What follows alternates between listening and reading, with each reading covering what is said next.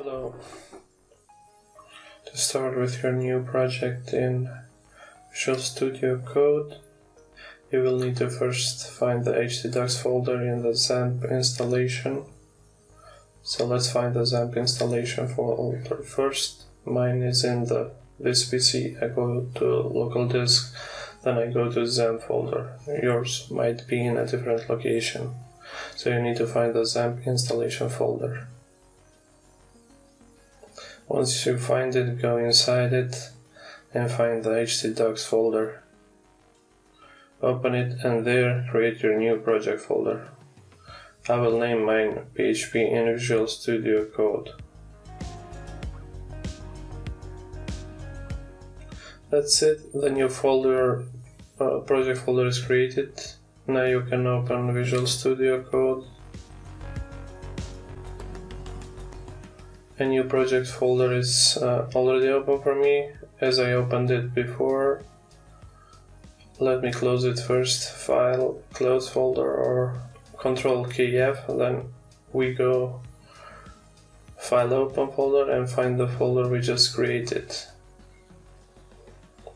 Again, local disk C, XAMPP, htdocs and PHP in Visual Studio Code folder. And hit Select Folder. Once the folder is opened, we create our first PHP file. So, right click on New File or go to this icon, New File, and click it.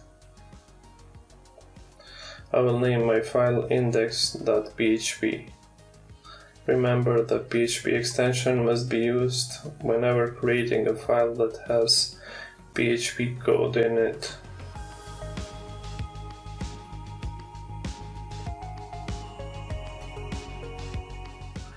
This is to let the server know that this file has PHP code that needs to be executed. Open the file to write the first PHP code. Write the left angle bracket, question mark, and write the PHP word. I will call the phpinfo function.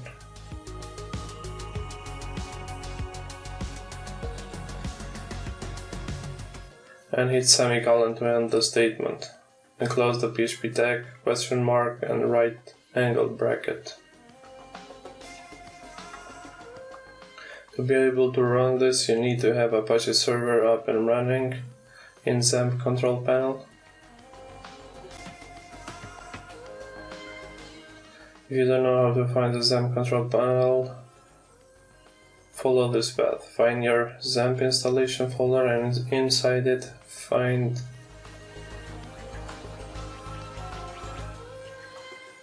XAMPP control. Open it. Here we just need to start the Apache service. Hit start and wait for it to turn green. If it is green, it has started and is running. I will minimize this and this too. Open the web browser. Make some window arrangements first.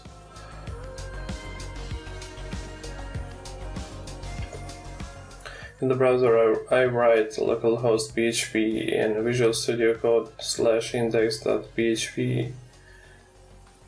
Here's the folder name we just created. And this part is the file name. Let's run it.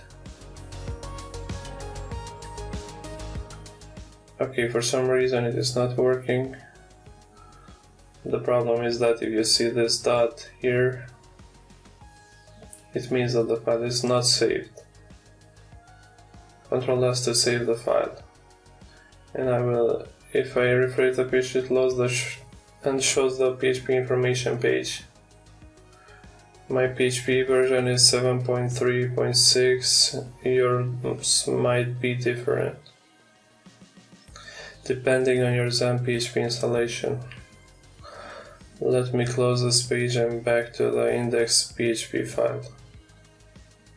For a better look, you can move the closing tag down and have as many blank lines as you want.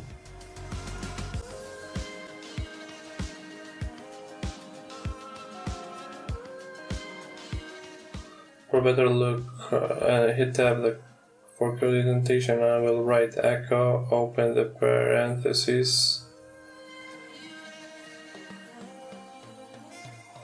and write hello there.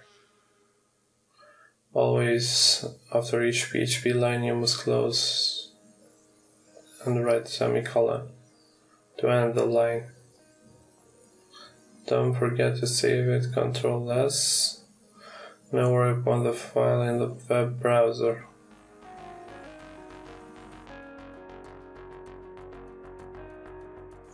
And there you go. Hello there is printed.